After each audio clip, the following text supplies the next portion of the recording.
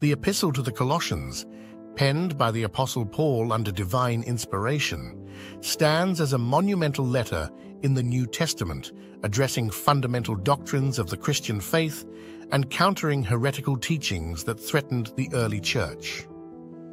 Written to the believers in Colossus, a city influenced by a myriad of cultural and religious ideas, this letter is a powerful affirmation of the supremacy and sufficiency of Christ in all things. Paul, a servant chosen by God to proclaim the gospel, writes not only to confront false teachings, but also to encourage and strengthen the believers in their walk with Christ. His message is clear and unwavering. Christ is preeminent, and in him alone we find the fullness of God and the complete answer to our spiritual needs. As we delve into the opening verses of this profound letter, Colossians Chapter 1, verse 1 through 8, we are ushered into a world of deep spiritual truths that are as relevant today as they were in Paul's time. These verses lay the groundwork for the entire epistle, presenting key themes such as divine calling, the grace and peace of God, the transformative power of the gospel, and the importance of faith, love, and hope in the life of a believer. In these opening remarks, Paul sets the tone for his message to the Colossians, a message that calls for a steadfast adherence to the truth of the gospel amidst a sea of conflicting ideologies. He commends their faith and love, attributes born of their hope in Christ, and encourages them to continue in the truth they have received. As we explore these initial verses, we are reminded of the timeless and unchanging nature of the gospel, the central role of Christ in our faith, and the call to live out this faith with sincerity and vigor. Thus, as we embark on this exploration of Colossians chapter 1, verses 1 through 8, let us do so with open hearts and minds, ready to be challenged and transformed by the powerful, life-changing truths contained within these sacred texts. Let us hold fast to the gospel, grow in our understanding of God's will, and live in a manner worthy of our calling in Christ Jesus. Colossians chapter 1, verse 1, penned by the Apostle Paul under divine inspiration, states, "Paul, an apostle of Jesus Christ by the will of God, and Timothy, our brother." This verse is not merely an introduction, it is a profound declaration of divine authority and calling. Paul, once a fierce opponent of the Christian faith, was transformed by the sovereign will of God to become a chosen vessel to carry his message. This transformation and appointment were not due to Paul's merit or desire, but solely by God's grace and purpose. Timothy, mentioned as a brother, signifies the unity and fellowship in the body of Christ, reminding believers that they are part of a larger family, bound together not by blood, but by faith in Jesus Christ.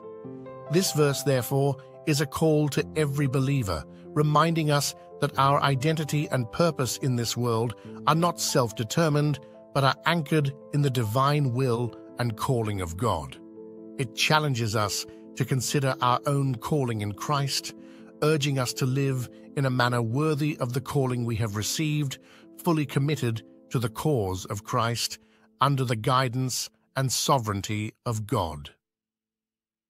Continuing from verse 1, we delve into the rich depths of verse 2, which declares, "To the saints and faithful brethren in Christ who are in Colossus, grace to you and peace from God our Father and the Lord Jesus Christ." This verse is a testament to the transformative power of the gospel. The recipients, referred to as saints and faithful brethren, were once estranged from God, yet now they are set apart, sanctified by their faith in Christ. This transformation is not a result of their own doing, but a gift from God, as signified by the words, "Grace to you and peace." Grace, the unmerited favor of God, and peace, a deep-seated spiritual tranquility, come not from worldly sources, but directly from God, the Father, and the Lord Jesus Christ. This verse, therefore, is not just a greeting. It is a profound reminder of the new identity and blessings that believers have in Christ. It underscores the truth that our standing before God is not based on our righteousness, but on Christ's. As we move from understanding our divine calling and unity in Christ from verse 1, verse 2 deepens our appreciation of the grace we have received and the peace we can experience in Christ, encouraging us to live in light of these profound truths, steadfast in faith and unwavering in our commitment to the gospel. Building on the profound truths of verse 2, we encounter the heartfelt expression in Colossians verse 3.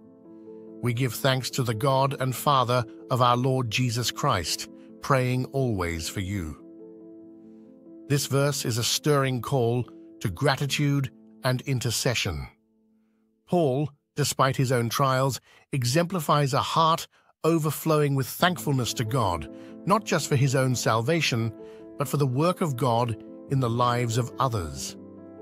This thankfulness is not a fleeting emotion, but a continual fervent practice as he prays always for the believers in Colossae. The verse teaches us that our faith journey is not solitary. We are called to bear one another's burdens in prayer, interceding for our brothers and sisters in Christ. It also challenges us to cultivate a spirit of gratitude in all circumstances, recognizing God's hand at work in and around us. As believers who have received grace and peace from God, as highlighted in verse 2, our natural response should be one of ceaseless prayer and thanksgiving. This reflects a heart truly transformed by the gospel, one that acknowledges God's sovereignty and goodness in every aspect of life, inspiring us to live in a state of continuous prayer and gratitude.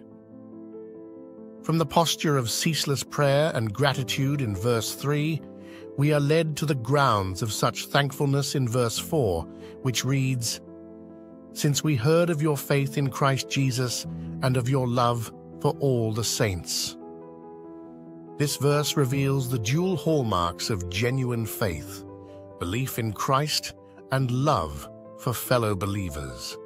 The faith of the Colossians in Jesus Christ is not merely intellectual assent, but a transformative, active trust that reshapes their entire existence. It's a faith that is visible, evident in their actions, and known across communities. Similarly, their love for all the saints is a tangible demonstration of the change wrought by the Holy Spirit in their hearts. This love is not selective or superficial, but extends to all who are united in Christ, transcending cultural, social, and personal barriers. This verse challenges us to examine our faith and love. True faith in Christ is always accompanied by a deep, abiding love for our fellow believers. It's a call to selfless service, to put the needs of others above our own, and to love unconditionally as Christ loved us. In a world where love is often conditional and self-serving, this verse calls us to a higher standard, one that reflects the heart of Jesus, binding us together in a community marked by faith and love. In the flowing narrative of Paul's letter, verse 5 brings into focus the foundation and hope of the faith and love mentioned in verse 4. Because of the hope which is laid up for you in heaven, of which you heard before in the word of the truth of the gospel. This verse powerfully asserts that the Christian's faith and love are not grounded in earthly circumstances or transient emotions, but in the unshakable hope stored up in heaven.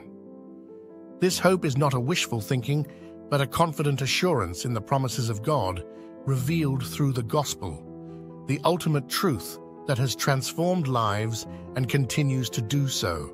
It's a hope that transcends the trials and tribulations of this world, offering a steadfast anchor for the soul. This heavenly hope is a reminder that our present sufferings are momentary and pale in comparison to the eternal glory awaiting us. It fuels our faith, motivates our love for others, and gives us the strength to endure.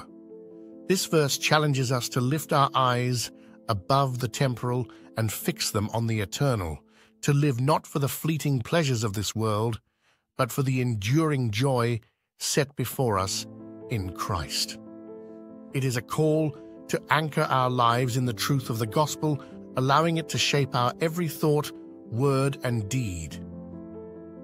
Verse 6 seamlessly extends the theme of the transformative power of the gospel, declaring, "Which has come to you, as it has also in all the world, and is bringing forth fruit, as it is also among you, since the day you heard and knew the grace of God in truth." This verse highlights the universal and fruit-bearing nature of the gospel.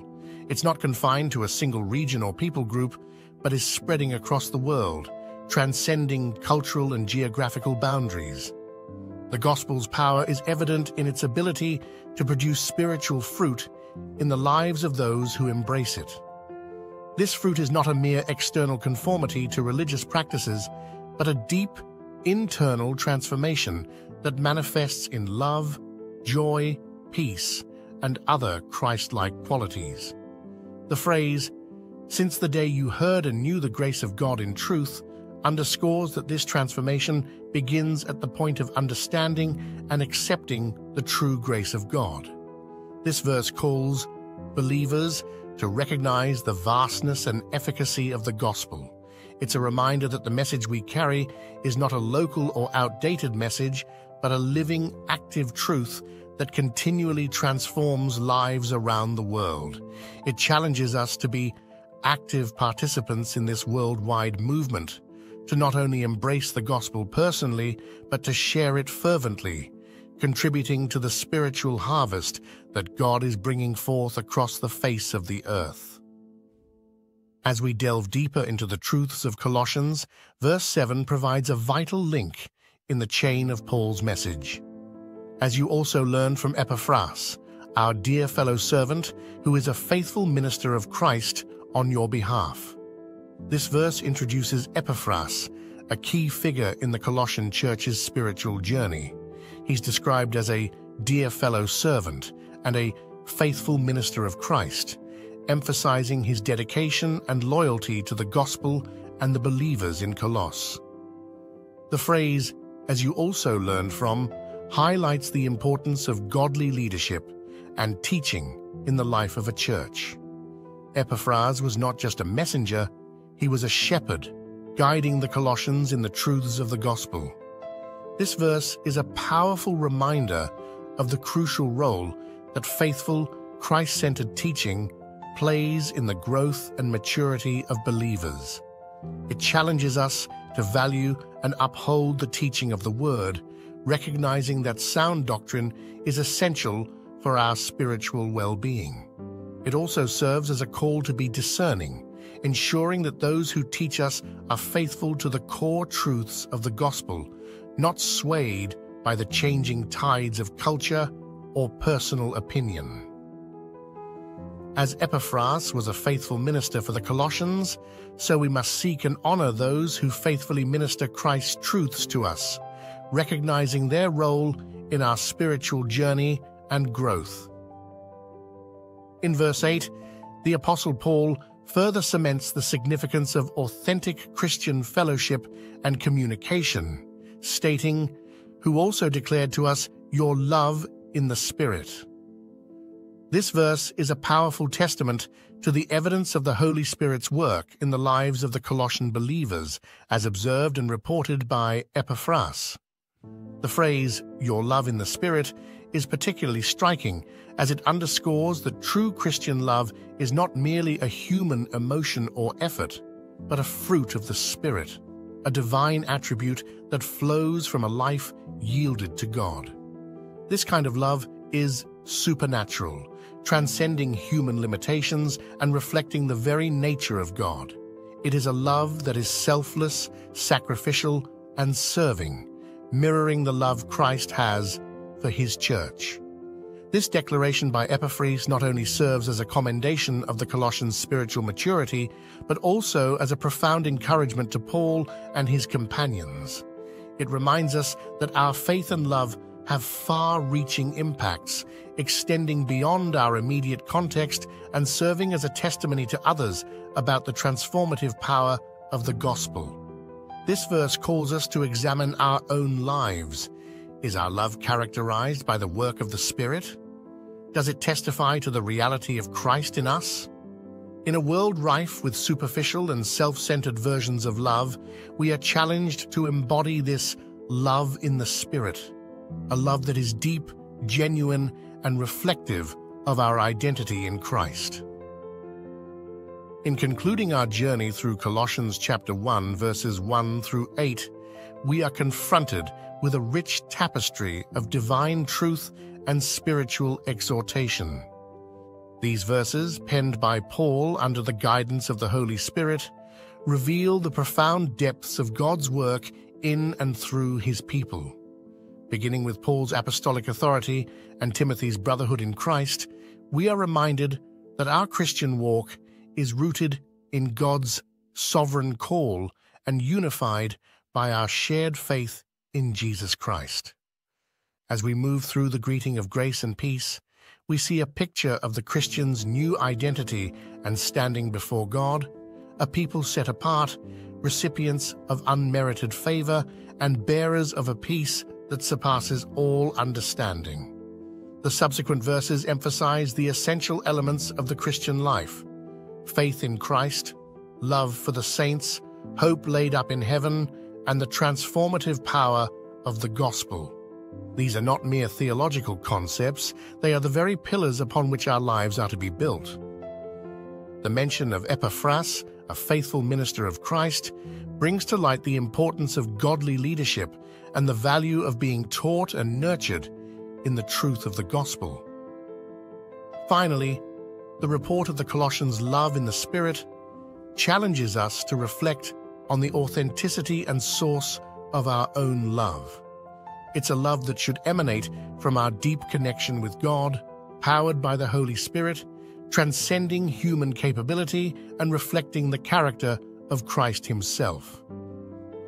In essence, Colossians Chapter 1, verses 1 through 8, is an urgent call to the church today. It calls us to a higher standard of living, a life that is anchored in the truth of the gospel, characterized by a profound love for God and for others, and marked by a steadfast hope in the promises of God. It's a call to not only understand these truths intellectually, but to embody them in every aspect of our lives. As we navigate the complexities and challenges of our current age, may these verses serve as a constant reminder of who we are in Christ, what we are called to do, and the glorious hope that awaits us. Let us, therefore, press on in faith, abound in love, and hold fast to the hope of the gospel, that in all things Christ might be preeminent. In the opening chapter of Colossians, Paul, an apostle of Christ Jesus by the will of God, addresses the faithful in Colossae with a deep sense of gratitude and affection. In verses 1 through 8, he acknowledges their faith in Christ Jesus and the love they have for all the saints, spurred by the hope laid up for them in heaven. This hope is not a mere wishful thinking, but a certain assurance grounded in the truth of the gospel, which has been bearing fruit and increasing in the whole world. As we delve into verses 9 through 14, the focus shifts from Paul's initial greetings and commendations to a profound and fervent prayer for the believers. This passage is not just a prayer, but a roadmap for spiritual growth and understanding. It is a call to a deeper, more intimate knowledge of God's will, marked by wisdom and spiritual understanding. The journey through these verses is a clarion call to a life that reflects the transformation that comes from a true understanding of the gospel.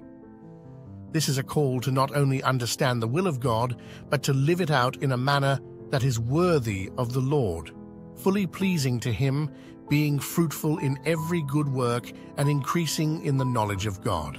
It is a call to endurance and patience with joy, rooted in the strength that comes from His glorious might. As we venture deeper into this passage, we are reminded of the stark contrast between the domain of darkness and the kingdom of the Son. This is a vivid portrayal of the transformative power of the gospel, a transition from the power of darkness to the kingdom of light.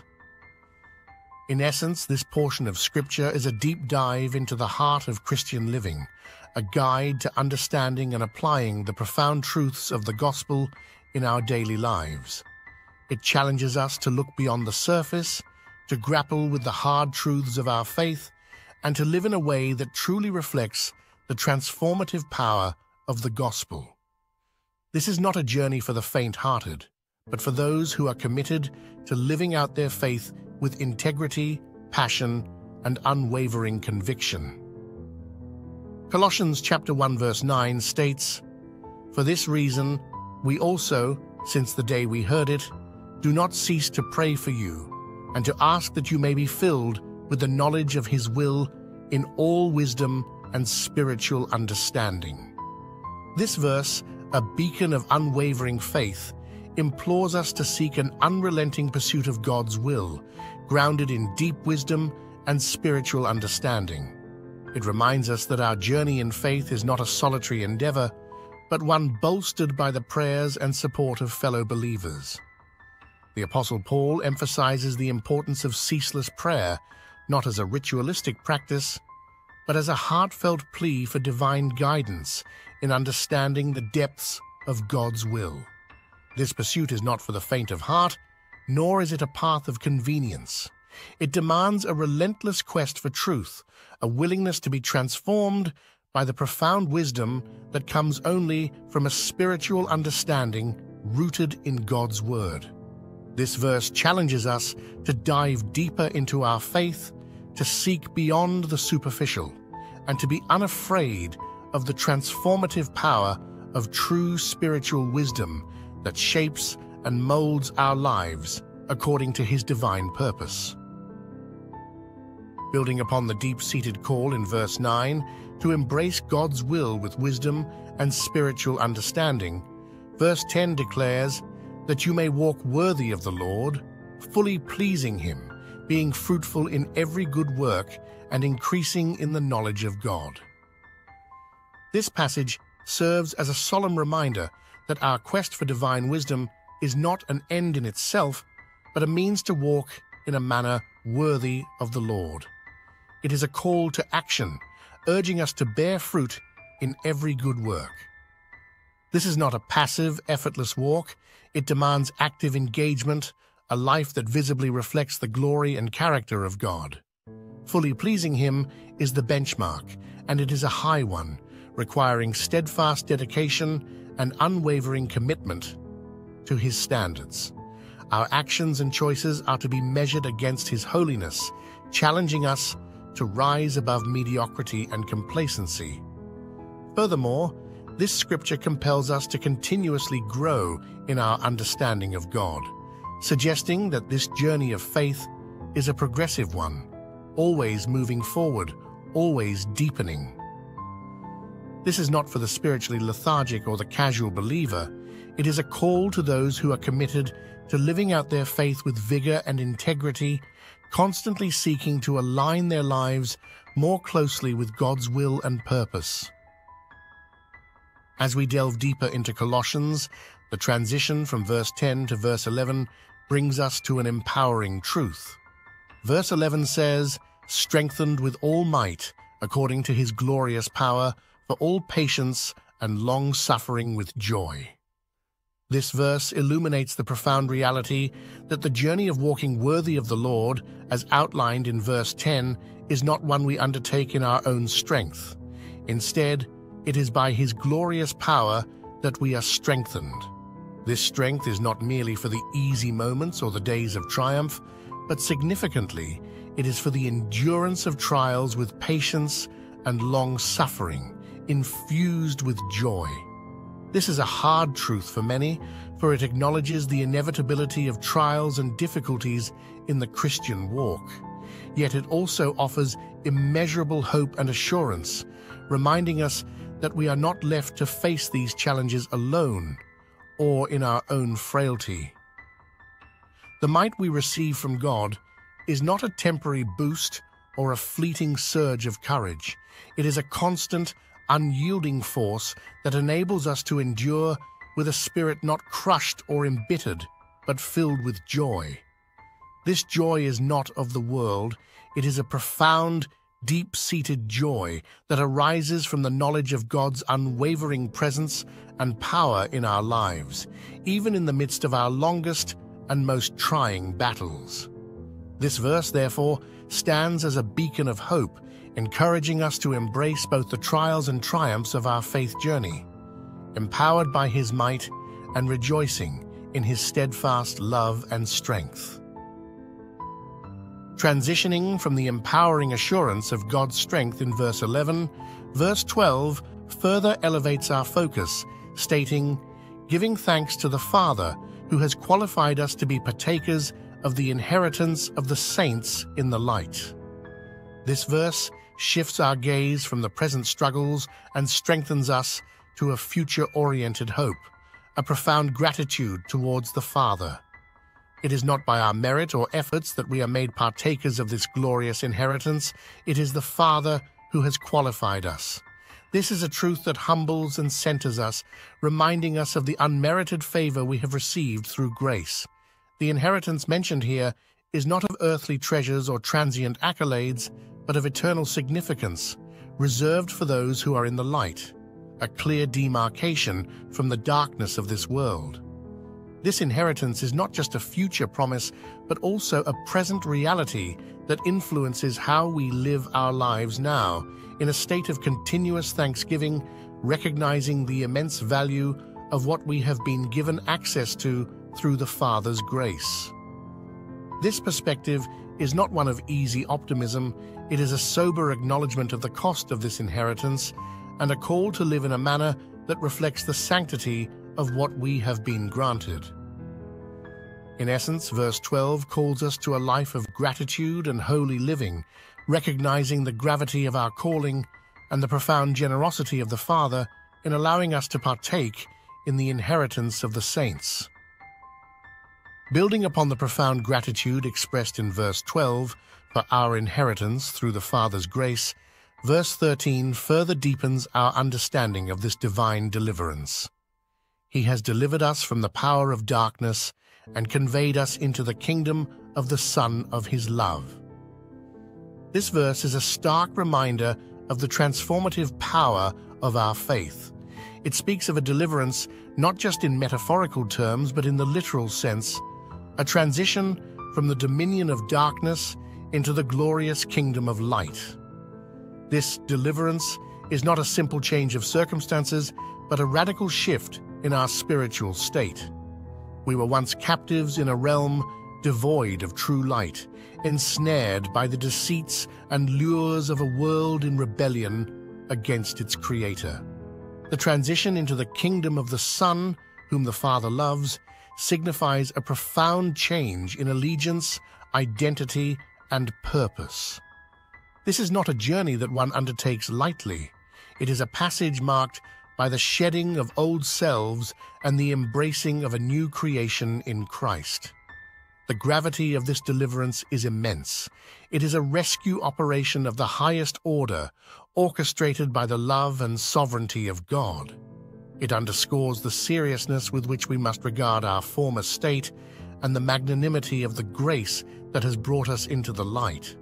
As recipients of such extraordinary grace, we are called to live in a manner worthy of this high calling, fully aware of the darkness we have been saved from and the glorious light into which we have been brought.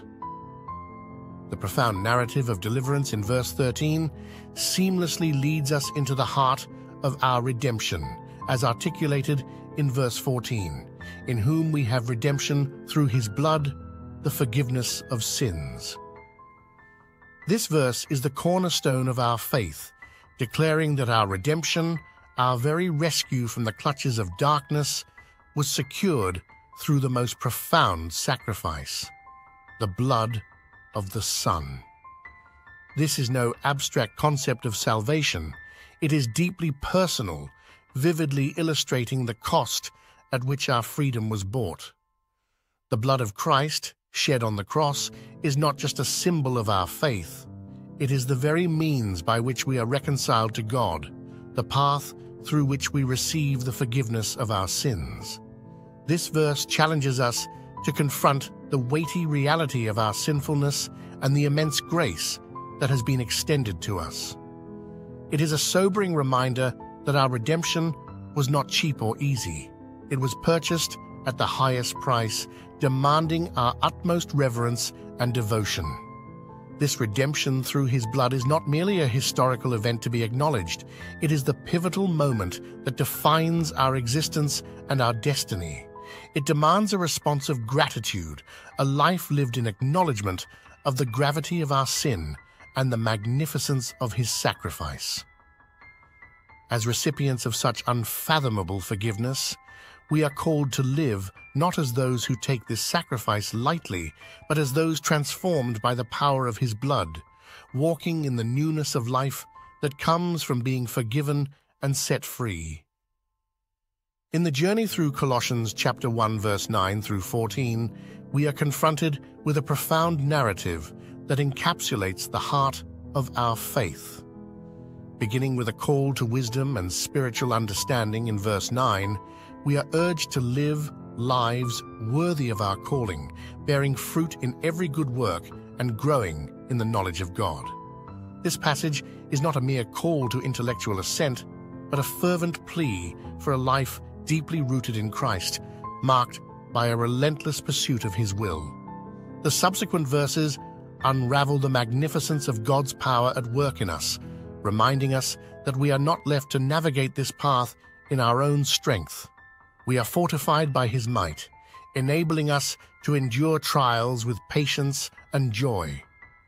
This truth is neither comfortable nor easy, as it acknowledges the inevitability of suffering, yet it also offers immeasurable hope, anchoring us in the promise of his unfailing presence.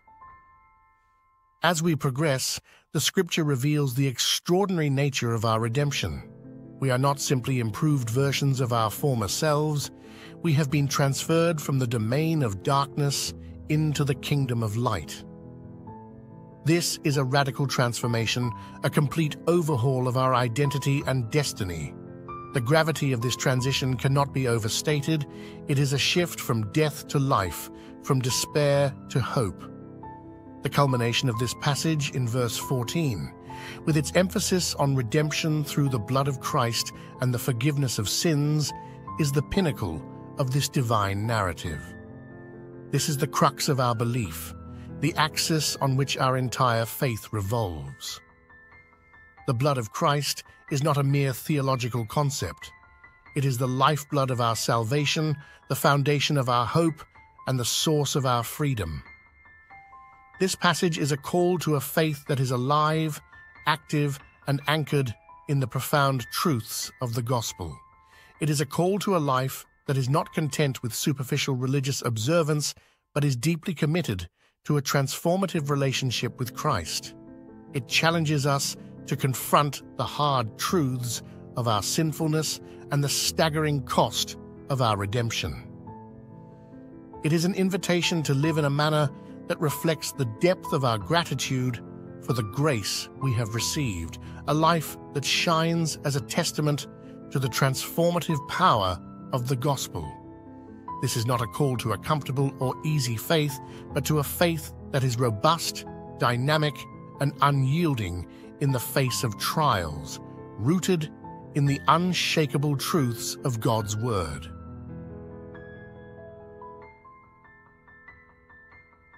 In the heart of Paul's letter to the Colossians, a profound and challenging passage unfolds in Colossians Chapter 1, verses 15 through 18, a section that not only deepens our understanding of Christ's nature and role, but also fundamentally shapes our approach to faith and life. This portion of Scripture builds upon the earlier teachings in the letter, where Paul has already laid a foundation of gratitude, prayer, and wisdom, preparing us to grasp the magnificent truths about Christ that follow. As we approach these verses, we are called to reflect deeply on the supremacy and centrality of Christ in all things. This is not a comfortable, easy message tailored to our preferences, but a stark, unvarnished declaration of the truth about the Son of God. It challenges us to look beyond our limited, earthbound perspectives and see the cosmic reality of Christ's reign and authority.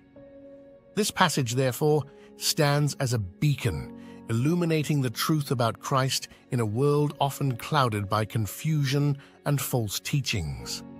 It confronts us with the reality of who Christ is, the image of the invisible God, the firstborn over all creation, the one in whom and for whom all things were created, the sustainer of all things, and the head of the church.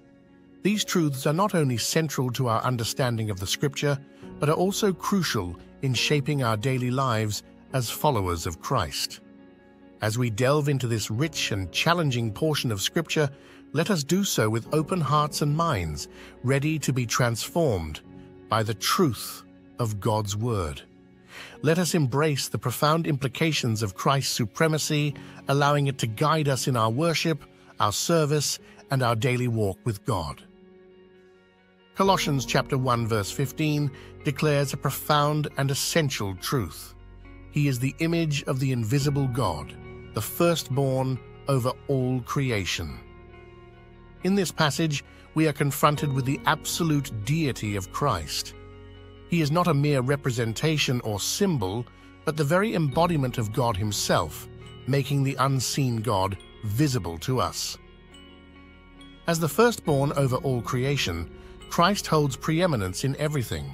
This title, firstborn, signifies not only his priority in time, but also his supremacy in position. It is a direct challenge to any worldly understanding that seeks to diminish his divine nature or authority. In Christ, the fullness of God was pleased to dwell, and through him we are given the clearest revelation of who God is.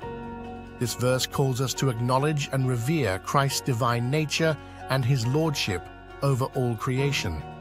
It is a clarion call to realign our lives, our worship, and our understanding under the truth of his supreme authority.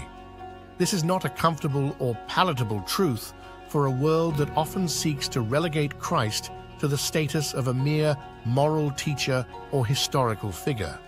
It demands our full recognition of Christ as Lord and God, the central figure of all existence and history. Building upon the profound truth of Christ's nature as revealed in verse 15, we venture deeper into the mystery of his divine authority and creative power in verse 16. This verse states, "For by him all things were created that are in heaven and that are on earth, visible and invisible, whether thrones or dominions or principalities or powers. All things were created through him and for him." Here, the Scripture unveils the magnitude of Christ's sovereignty, affirming that every facet of existence, every realm, be it seen or unseen, every authority and power, owes its existence to him. This is not merely a poetic expression, but a fundamental truth that situates Christ at the center of all creation. It challenges us to acknowledge his lordship over all realms, be they earthly or heavenly. This revelation demands a response that goes beyond mere acknowledgement. It calls for a life lived in the light of his absolute authority. Every throne, dominion, principality, and power is under his command, and thus our allegiance, our service, and our very lives should be oriented towards his glory. This understanding reshapes our worldview, placing Christ as the focal point of all history and existence, and redefining our purpose to align with his sovereign will. In the wake of acknowledging Christ's supreme role in creation, as revealed in verse 16, we are led to a further profound truth in verse 17, which declares, "And he is before all things, and in him all things consist." This verse underscores the eternal pre-existence of Christ, affirming his timeless sovereignty before the dawn of creation. It is a truth that transcends human understanding, placing Christ not only as the architect, but also as the sustainer of all that exists. Every molecule, every star, every life is held together by his powerful word. This reality demands our utmost reverence and awe, for in him the very fabric of reality finds its coherence and purpose.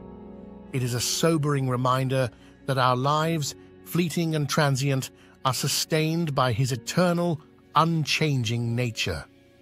In a world that often feels fragmented and chaotic, this verse offers a bedrock of stability and certainty. Christ is the unshakable foundation, the unchanging constant in an ever-changing world. Our faith, therefore, is not placed in a distant, detached deity, but in the active, sustaining Lord of all, who holds all creation together in his mighty hand. This understanding calls us to a life of steadfast faith, rooted in the assurance of his enduring presence and power in every aspect of our existence. Flowing seamlessly from the truth of Christ as the sustainer of all things in verse 17, we delve into the heart of the church's identity in verse 18, which proclaims, "And he is the head of the body, the church, who is the beginning, the firstborn from the dead, that in all things he may have the preeminence." This verse illuminates the unparalleled role of Christ as the head of the church. Just as a body cannot function without its head, so the church cannot exist apart from Christ. He is the source of its life, the author of its faith, and the pioneer of its salvation. As the firstborn from the dead, he blazed the trail of resurrection, offering us a hope that transcends the grave. This positions him not only as the foundation of the church's existence, but also as the exemplar of its future glory. The church, therefore, is not a human institution, but a living organism, dynamically connected to its Lord and Savior. This profound truth challenges every believer to realign their life and service in accordance with his divine headship. In all things, Christ must have the preeminence, guiding the church's mission, shaping its worship, and molding its character. This is a hard but necessary truth, calling the church to a relentless pursuit of Christ's supremacy in every aspect of its communal and individual life.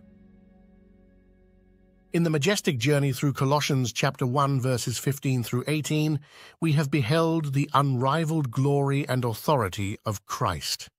From being the image of the invisible God, the firstborn over all creation, to the sustainer of all things and the head of the church, these verses encapsulate the core of our faith, Christ's absolute preeminence in all realms of existence.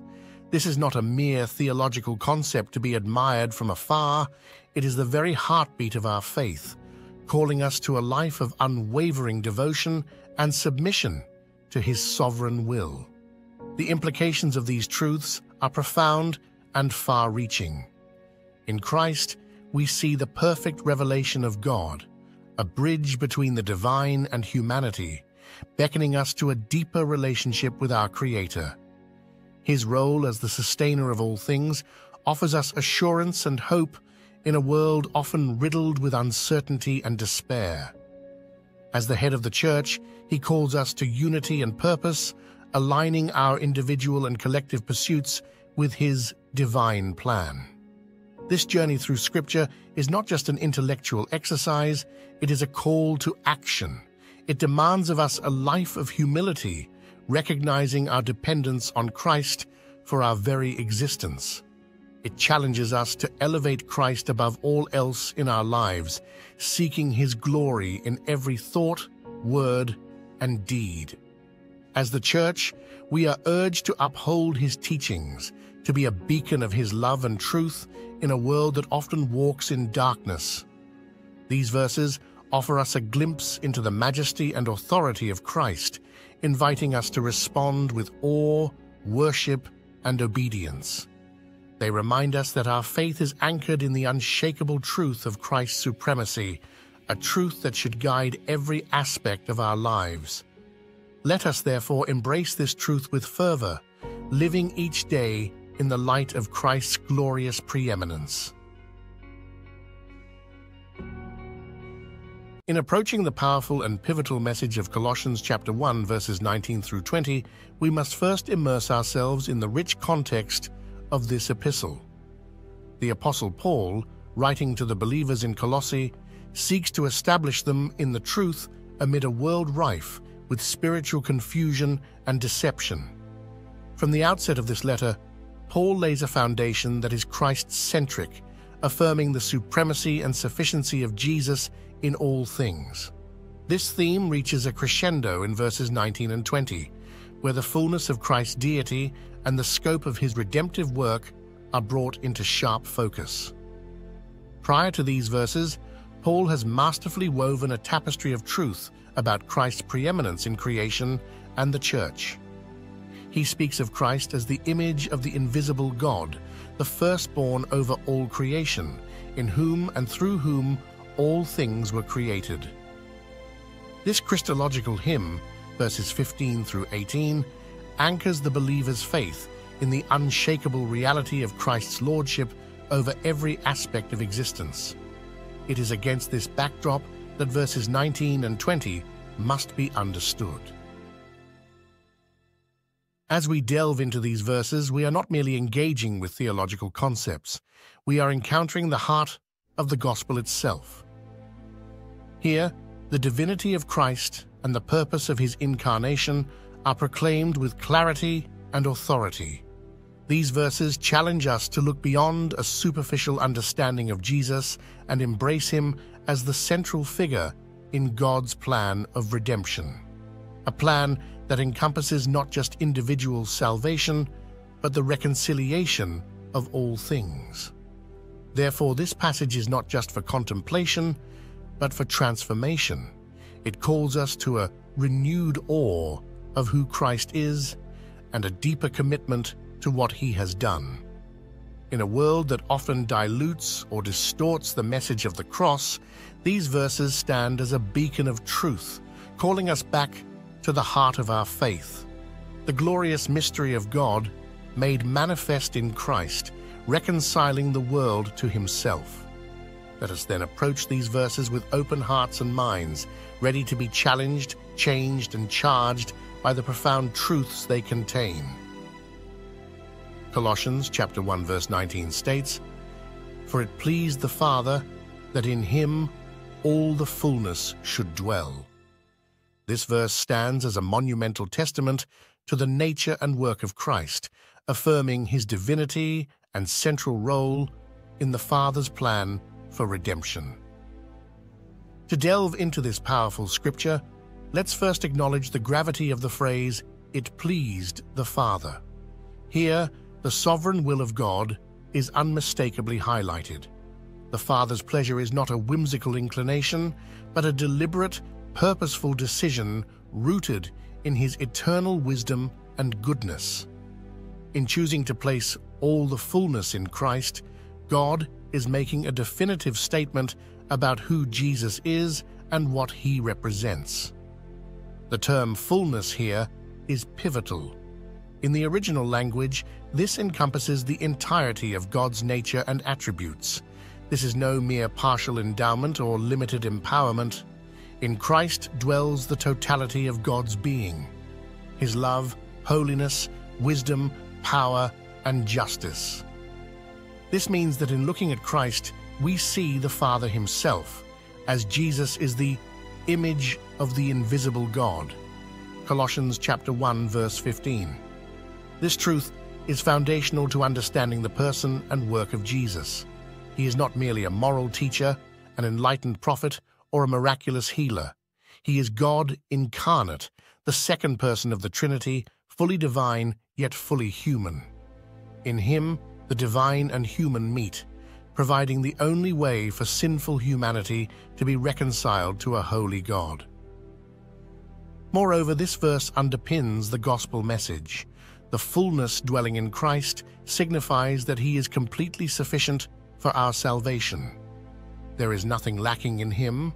No additional works, rituals, or mediators are needed. Our redemption is wholly accomplished through his life, death, and resurrection. This is a profound and humbling truth that demands our wholehearted faith and unwavering trust. In a world that often promotes a diluted or distorted view of Jesus, Colossians Chapter 1 verse 19 calls us back to the biblical truth of his supreme and unique place in God's redemptive plan.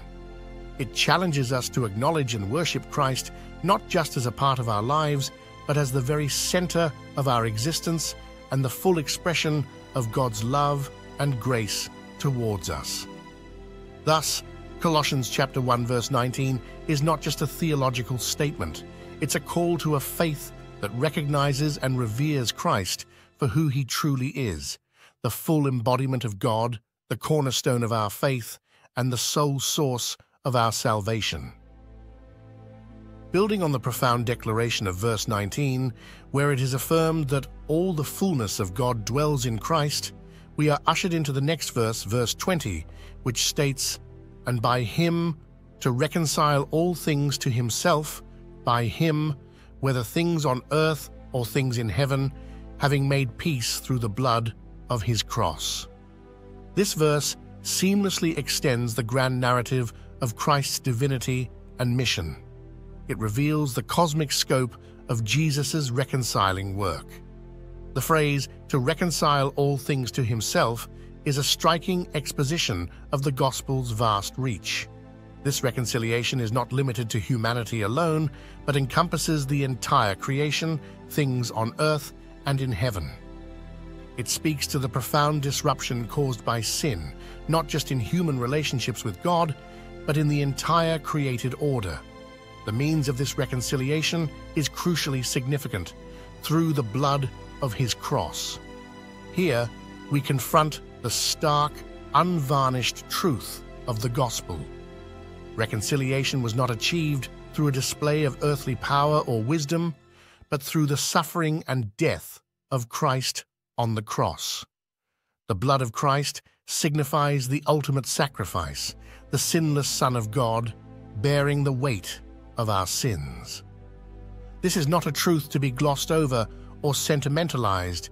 It is the sobering reality of the price paid for our redemption. This verse challenges any notion that minimizes the gravity of sin or the necessity of atonement. It underscores the justice of God, which required a perfect sacrifice for sin, and his love in providing his own Son as that sacrifice. The cross, then, is not just a symbol of love or sacrifice. It is the definitive demonstration of God's justice satisfied and his mercy extended. In verse 20, we are also presented with the result of Christ's work, having made peace. This peace is not merely an absence of conflict, but a restored relationship with God. Through Christ's blood, the enmity caused by sin is overcome, and we are brought into a state of peace with God, a relationship no longer defined by guilt and estrangement, but by grace and reconciliation. Thus, Colossians 1:20 compels us to look at the cross with a sense of awe and gratitude. It reminds us that our faith is rooted not in human wisdom or power, but in the sacrificial death and resurrection of Christ. This truth should not only humble us, but also inspire us to live in the light of the reconciliation we have received, to be ambassadors of this peace in a world that is deeply fractured by sin and desperately in need of the saving grace of Christ. In reflecting on the profound messages of Colossians chapter 1, verses 19 through 20, we are confronted with truths that are both awe-inspiring and deeply humbling. These verses unveil the majestic identity of Christ and the unparalleled scope of his redemptive work. In him, the fullness of God is pleased to dwell, and through his blood, a cosmic reconciliation is accomplished, a reconciliation that spans heaven and earth, restoring all creation back to its rightful relationship with the Creator. This passage challenges us to embrace a faith that is rooted in the profound mysteries of God's plan, a plan that culminated in the sacrifice of Christ on the cross. It's a stark reminder that our salvation is not a light matter. It was purchased at the highest price, the blood of the Son of God. This truth should shake us to our core and cause us to fall to our knees in worship, recognizing the depth of our sin and the immensity of God's grace. Moreover, these verses call us to a life of profound gratitude and purpose. Understanding the extent of what Christ has accomplished should transform how we live. Our lives are no longer our own. They are bought with a price. This realization should propel us into a life of faithful service, marked by a deep love for God and a sacrificial love for others. We are now ambassadors of this reconciliation, called to spread the message of the cross, a message of hope, peace, and restoration, to a world that is in desperate need of a Savior. Furthermore, in a culture that often promotes a watered-down version of Christianity, these verses serve as a clarion call to uphold the unchanging truths of Scripture. We are reminded that the gospel is not just about personal fulfillment or moral improvement, but about God's plan to restore a fallen world through the person and work of Jesus Christ. This should embolden us to stand firm in our faith, unwavering in our commitment to the truth of God's Word. Colossians Chapter 1, verses 19 through 20, presents us with a vision of Christ that demands our utmost reverence and devotion. It's a call to behold the glory of the Son of God, to marvel at the breadth of His reconciliation, and to live in the light of His redemptive work. Let us, therefore, hold fast to these truths, allowing them to shape our hearts, guide our steps, and fuel our mission as we journey through this life, ever fixed on the glorious hope laid before us in Christ Jesus. In embarking upon an exploration of Colossians Chapter 1, verses 21 through 23, we delve into a passage rich with the profound truths of redemption and the call to steadfast faith.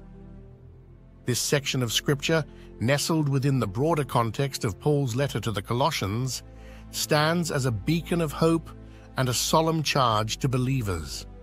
Prior to these verses, Paul has laid a foundation of profound doctrinal truths, affirming Christ's supremacy and the completeness of His work in creation and redemption. From verses 1 through 20, we are presented with a Christ who is preeminent in all things, the very image of the invisible God, in whom all fullness dwells and through whom reconciliation is made possible. This Christological focus is not merely doctrinal, it's deeply personal, underscoring the direct impact of Christ's lordship on our lives. Now, moving into verses 21 through 23, the focus shifts from the cosmic scope of Christ's work to its personal application in the lives of believers. These verses confront us with the stark reality of our former alienation from God, a truth that may be uncomfortable but is essential in understanding the depth of what follows. We are not merely distant or indifferent to God. Our natural state is one of active opposition to Him. This realization is crucial, for it magnifies the grace and mercy that follow. Then, in a dramatic contrast, we are led into the heart of the gospel message: reconciliation and transformation through Christ. It is here that the magnitude of Christ's work is made intimately clear.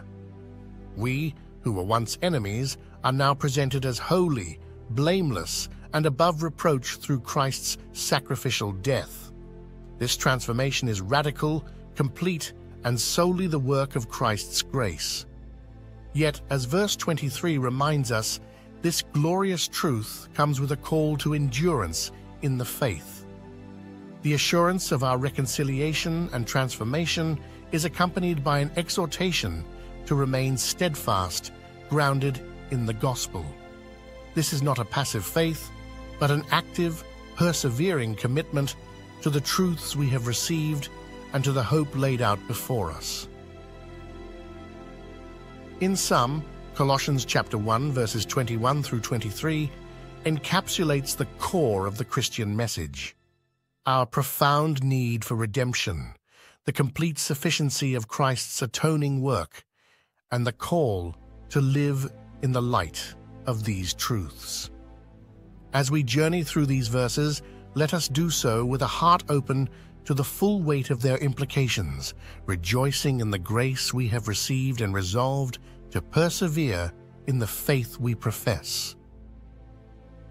Colossians Chapter 1 verse 21 states, "And you, who once were alienated and enemies in your mind by wicked works, yet now he has reconciled."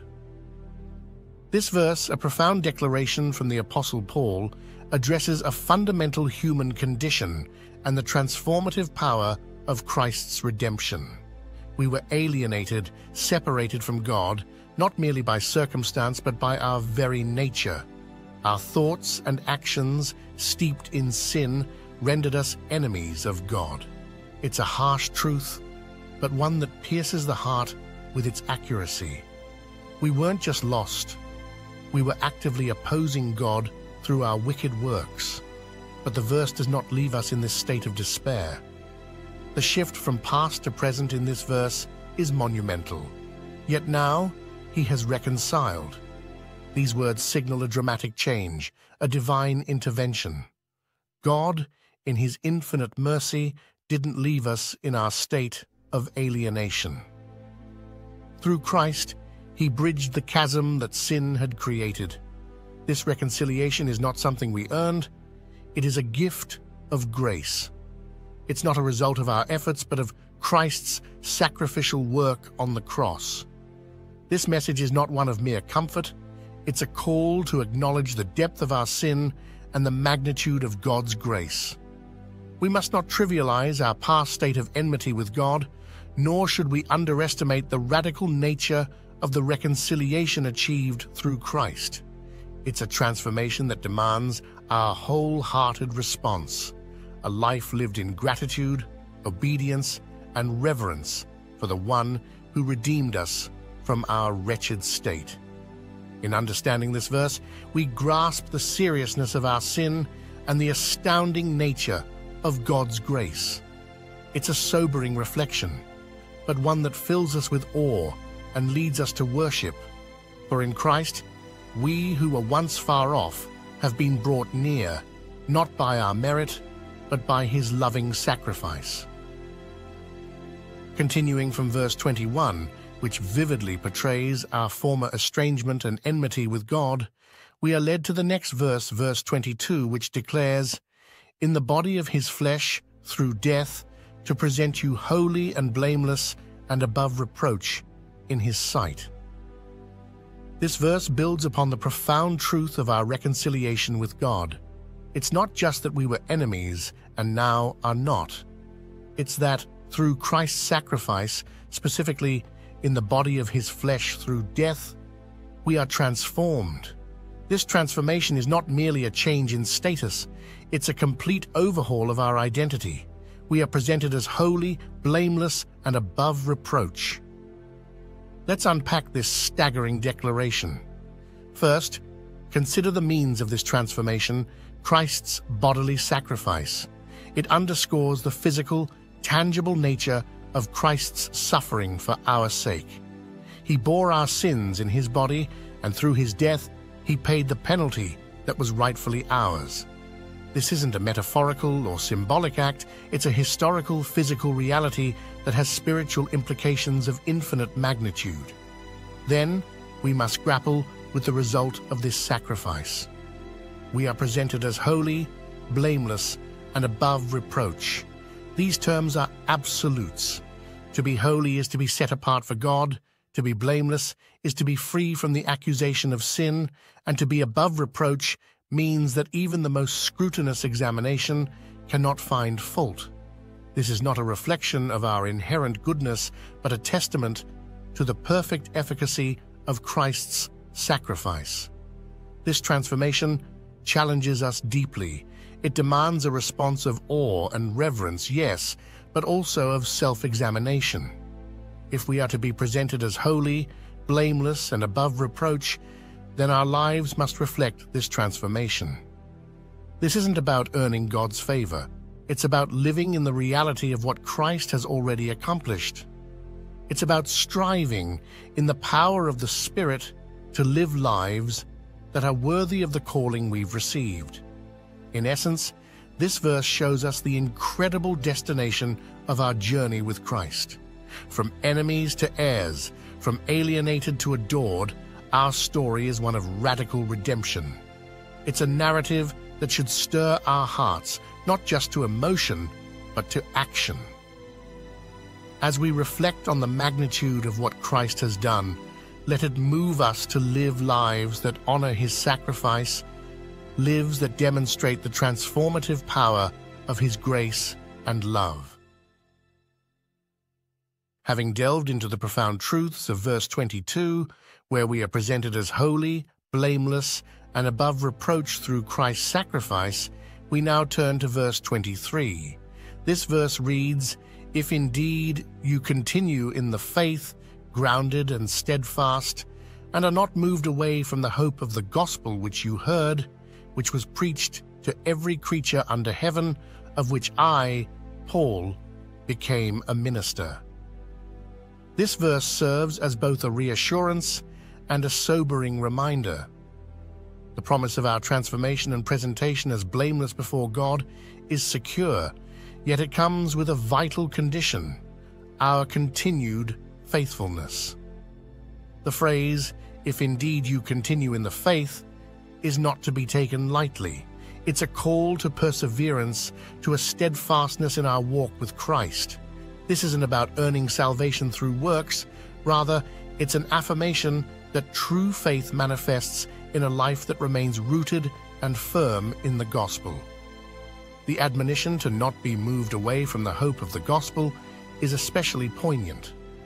In a world rife with distractions and false teachings, maintaining a steadfast faith is a challenge. It's a call to discernment, to hold fast to the truth of the gospel as it has been proclaimed, and not to be swayed by every new doctrine or worldly philosophy that seeks to undermine it. Moreover, this verse speaks to the universal nature of the gospel message. It was preached to every creature under heaven, emphasizing its inclusivity and the broad scope of God's redemptive plan. This universal call demands a response from us, not just in belief, but in action. As believers, we are entrusted with this gospel, called to be ministers of this hope, just as Paul was. In essence, verse 23 serves as a battle cry to endurance in faith. It's a reminder that our walk with Christ is not a momentary decision, but a lifelong journey. It encourages us to remain grounded in the truth of the gospel, resisting the forces that would seek to move us away from our hope in Christ. It's a call to a living faith, one that continually grows and bears fruit as we abide in Him. As we reflect on this verse, let it stir in us a renewed commitment to hold fast to our faith, to live in the hope of the gospel, and to be steadfast in our proclamation of its truth to the world. In reflecting on Colossians Chapter 1, verses 21 through 23, we are confronted with a narrative of profound transformation and challenged with a call to steadfast faithfulness. These verses encapsulate the essence of the gospel and its transformative power in our lives. Verse 21 starts by acknowledging our former state, alienated and enemies of God due to our wicked deeds. This stark truth sets the stage for understanding the magnitude of what follows. We were not merely lost or misguided, we were active opponents of God's righteousness. The gravity of this cannot be understated. It's a hard truth that drives us to humility and repentance. Then, in verse 22, the focus shifts dramatically to the redemptive work of Christ. Through his physical sacrifice, his death on the cross, we are presented as holy, blameless, and above reproach before God. This is a staggering transformation, one that underscores the completeness of Christ's work on our behalf. It's not a partial change, it's a total overhaul of our identity. This verse invites us to marvel at the grace of God, which takes us from a state of enmity to one of righteousness, not through our own merit, but solely through Christ's atoning work. Verse 23 brings a pivotal point: the necessity of continuing steadfast in the faith. The promise of reconciliation and transformation is secure, yet it is contingent upon our perseverance in the faith. This isn't a suggestion of salvation by works. Rather, it's an affirmation that true faith will inevitably manifest in a life that remains grounded in the gospel. This verse exhorts us to not be swayed by the changing tides of culture or philosophy, but to cling unwaveringly to the hope of the gospel. Colossians Chapter 1 verses 21 through 23 presents a holistic view of the Christian journey. It begins with acknowledging our sinful state, celebrates the redemptive work of Christ, and culminates in a call to faithful perseverance. This passage challenges us to a deep introspection of our spiritual state, encourages us with the assurance of Christ's complete redemption, and exhorts us to a steadfast commitment to the faith. It is a call to both gratitude and responsibility, a reminder that while we are saved by grace, we are called to live in response to that grace, firmly rooted in the truth of the gospel and unshaken in our commitment to Christ. This is the essence of our faith, a relentless pursuit of Christ, grounded in the truth of His Word, and a life lived in reflection of His transformative work within us.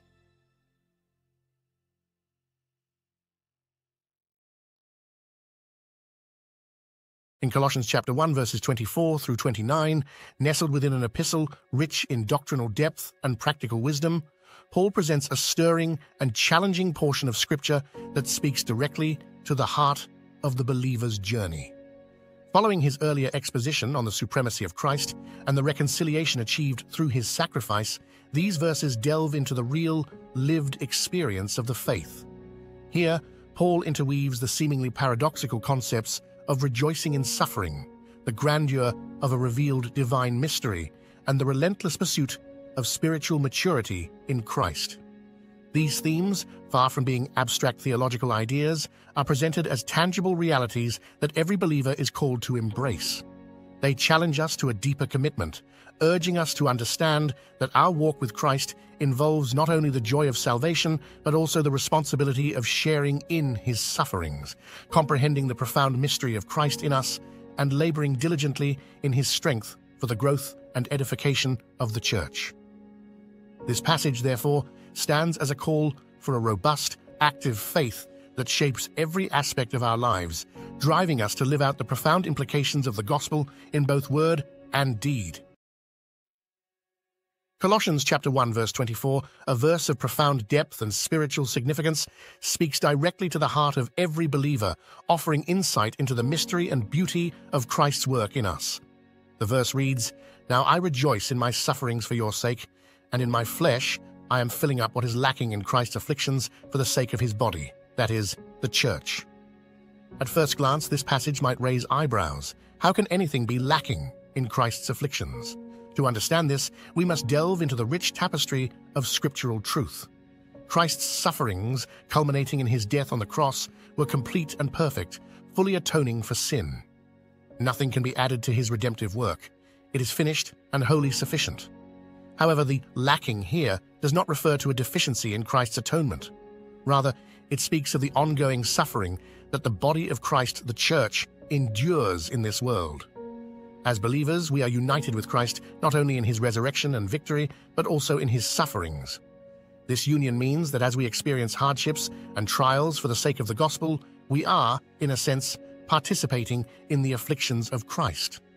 Paul expresses joy in his sufferings for the sake of the church because he knows that his trials serve a higher purpose. They are a means through which the church is built up, strengthened, and encouraged. His sufferings and ours become part of God's redemptive history, showcasing the power of Christ working in and through His people. Verse 24 is a call to embrace the hardships we face for Christ with joy and purpose. It's a reminder that our sufferings are not in vain, but are instrumental in God's grand design. It encourages us to look beyond our present struggles, seeing them as a way to deepen our fellowship with Christ and advance His kingdom. This verse beckons us to a deeper understanding of the Christian life. It's not just about personal salvation and comfort, but about being part of something larger, the body of Christ, serving, suffering, and triumphing together for the glory of God.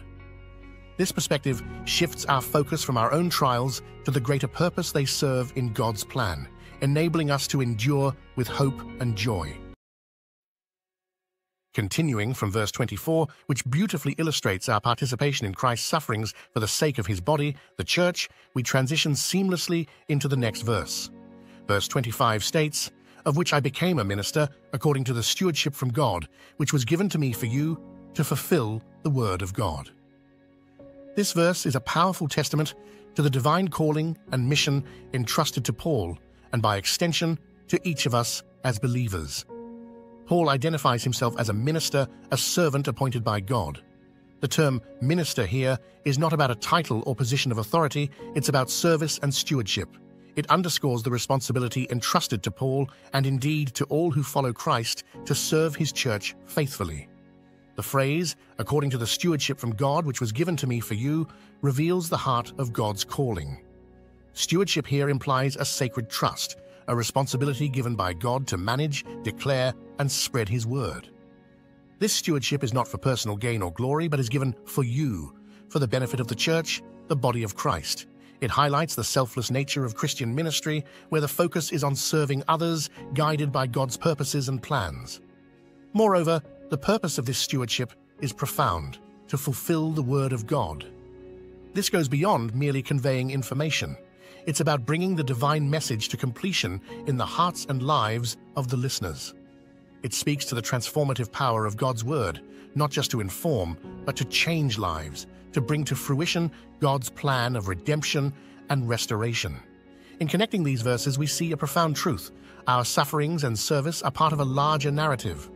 Just as Paul's afflictions contributed to the benefit of the church, his role as a minister was about faithfully executing the task God entrusted to him. Each believer, then, is called to embrace both the hardships and the stewardship given by God, knowing that both are integral to the unfolding of His divine plan. Verse 25 is not just about Paul's apostolic commission. It's a reminder to all believers of our calling to serve, to steward the gospel, and to participate in the fulfillment of God's word. It's an invitation to view our roles in the church not just as tasks or duties, but as sacred trusts from God, designed to advance His kingdom and bring His redemptive plan to completion. Building upon the profound themes in verse 25 about stewardship and fulfilling the word of God, we delve into verse 26, which states, "The mystery which has been hidden from ages and from generations, but now has been revealed to His saints." This verse is a cornerstone in understanding God's grand narrative and His plan for humanity. The term mystery in this context is crucial. In the scriptural sense, a mystery is not something unknowable. Rather, it is a truth that was once hidden, but is now revealed by God. This mystery, which had been concealed for ages and generations, is no ordinary secret. It encompasses the breadth and depth of God's plan for salvation, a plan that spans the entirety of human history. What is remarkable about this mystery is that it was hidden from ages and from generations. This indicates that throughout the epochs of human history, through the various generations, this profound truth remained undisclosed. It was not because God was unable or unwilling to reveal it, but because the timing and unfolding of this revelation were according to His perfect plan and purpose. But the most awe-inspiring aspect is that this once-hidden truth has been revealed to His saints. This revelation was not given to the mighty, the elite, or the wise of this world, but to His saints, to those who are set apart by faith in Christ. This is a radical shift from the expectations of the world, where secrets are often reserved for the privileged few. In God's economy, the most profound truths are given to the humble, to those who come to Him in faith. This revelation to the saints is not just about knowledge, it's about relationship and participation in God's plan. As saints, believers are not just passive recipients of this mystery, they are active participants in it. This mystery involves the indwelling Christ, the hope of glory, and the spreading of the gospel to all corners of the earth, breaking down barriers that once seemed insurmountable. In linking this verse with the previous one, we see a seamless continuation of thought. Paul's stewardship and ministry, his sufferings and service, are all part of unveiling this great mystery. Likewise, each believer is called to partake in this revelation. It's not just Paul's story, it's our story as part of the body of Christ. We are entrusted with this revealed mystery, called to live it out and proclaim it, making known the manifold wisdom of God to a world in desperate need of his saving grace. Verse 26 beckons us to marvel at the wisdom of God, who chose to reveal the depths of his love and plan for redemption in a way that defies human wisdom. It invites us to embrace our role in this divine narrative, to cherish the revelation of this mystery, and to live in the light of this profound truth. Continuing from verse 26, we transition to the heart of this revelation in verse 27. The verse reads, "To them God willed to make known what are the riches of the glory of this mystery among the Gentiles, which is Christ in you, the hope of glory." This verse is a breathtaking unveiling of the essence of the mystery. It tells us that God, in his sovereign will, chose to make known the riches of the glory of this mystery, not just to a select few, but among the Gentiles as well. This was a radical, groundbreaking truth, especially in the context of a predominantly Jewish understanding of God's plan. The Gentiles, who were once considered outsiders to the covenant promises, are now fully included in the plan of salvation. This inclusion reflects the boundless grace and mercy of God, extending his love and salvation to all humanity, transcending ethnic, cultural, and national boundaries. But what exactly is this mystery? The answer is profound yet beautifully simple. Christ in you, the hope of glory. This is the crux of the Christian faith, the cornerstone of our belief. Christ dwelling in the believer is not merely a theological concept, it's a living reality. It signifies a union with Christ, a transformative relationship where the believer's identity is found in him. This indwelling is the source of our hope, not a wishful thinking, but a confident assurance in the glory to come. Christ in you implies that the life we now live is not ours but Christ's. Our thoughts, actions, and our very being are to be reflections of him. This indwelling Christ is a powerful force, transforming us from within, making us new creations, and enabling us to live lives that glorify God. The hope of glory points to the future reality that believers will share in the glory of Christ. This hope is not just for the life to come. It starts now, in this present life. It's a hope that sustains, empowers, and motivates us to persevere through trials and tribulations, knowing that our future in Christ is secure and glorious. In connecting this verse to the previous ones, we see a clear progression. The mystery, hidden for ages but now revealed, is that through Christ's redemptive work, all people, Jews and Gentiles alike, have access to God. This mystery is not just knowledge to be understood, but a reality to be lived. Christ living in us, transforming us, and giving us a hope that is both present and future. Colossians Chapter 1, verse 27 invites us to dwell on this magnificent truth, the indwelling Christ as our hope of glory. It challenges us to live out this reality, letting Christ's life be manifest in us and sharing this glorious truth with the world around us. This is our heritage and our calling as believers, to be bearers of this incredible mystery, living testimonies of Christ's life and hope within us. As we move from the profound truth of verse 27, where we learn of the indwelling Christ as our hope of glory, we progress to verse 28, which beautifully articulates our response to this mystery. The verse reads, "Him we preach, warning every man and teaching every man in all wisdom, that we may present every man perfect in Christ Jesus." This verse encapsulates the mission and purpose of the Christian life. The phrase, "Him we preach," focuses our attention squarely on Christ. It's not about preaching ideas, philosophies, or ourselves, but Christ and him crucified, the core of the gospel message. This preaching is not just for a select few, it is for every man, emphasizing the universal call of the gospel. The message of Christ's redeeming love is not bound by geographical, cultural, or social limits. It is for all humanity. Furthermore, the verse underscores the dual aspects of the ministry, warning every man and teaching every man in all wisdom. Warning speaks to the reality of sin, the judgment to come, and the need for repentance. It's about helping people understand the serious consequences of living apart from God and the urgency of turning to Christ. Teaching, on the other hand, involves instructing believers in the truths of Scripture, guiding them in understanding the profound riches of their faith, and helping them grow in their walk with the Lord. This teaching is done in all wisdom, implying that it is grounded in the fear of the Lord, the true source of wisdom. The ultimate goal of this preaching, warning, and teaching is presented in the final clause, that we may present every man perfect in Christ Jesus.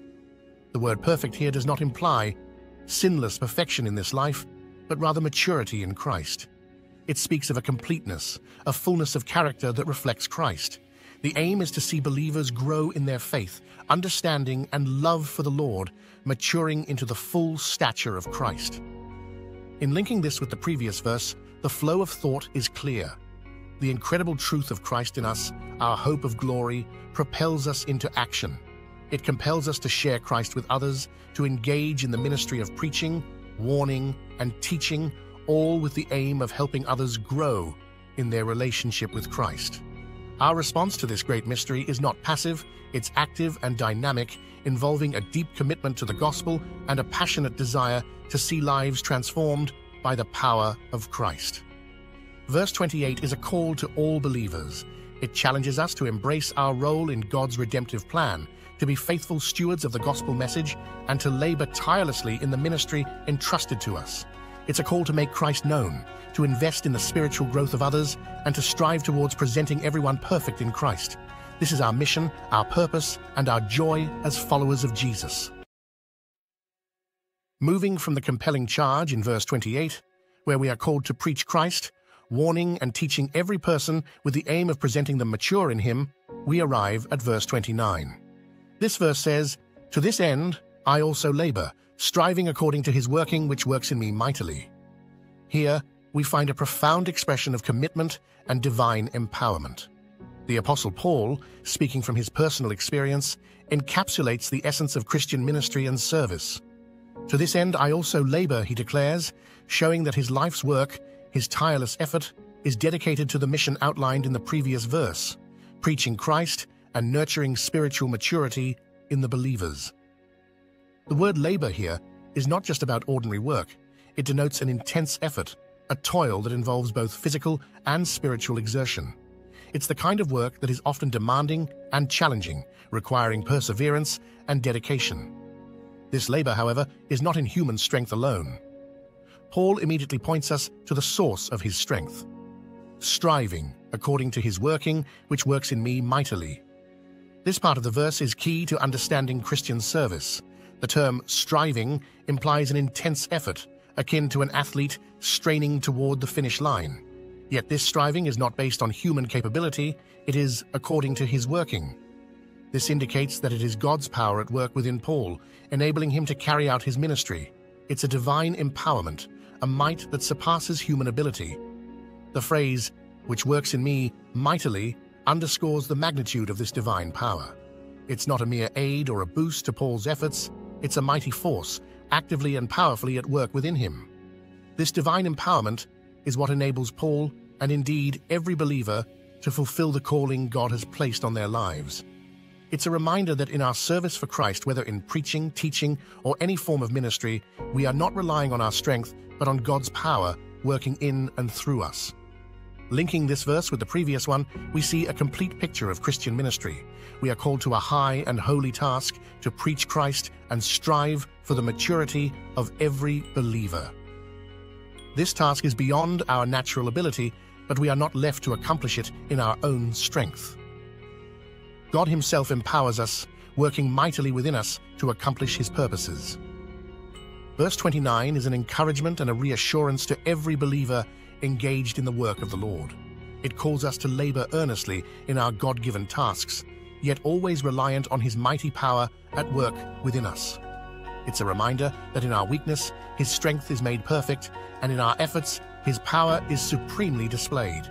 This verse, then, is not just about Paul's ministry, it's about the calling and empowerment of every believer who seeks to serve the Lord with all their heart.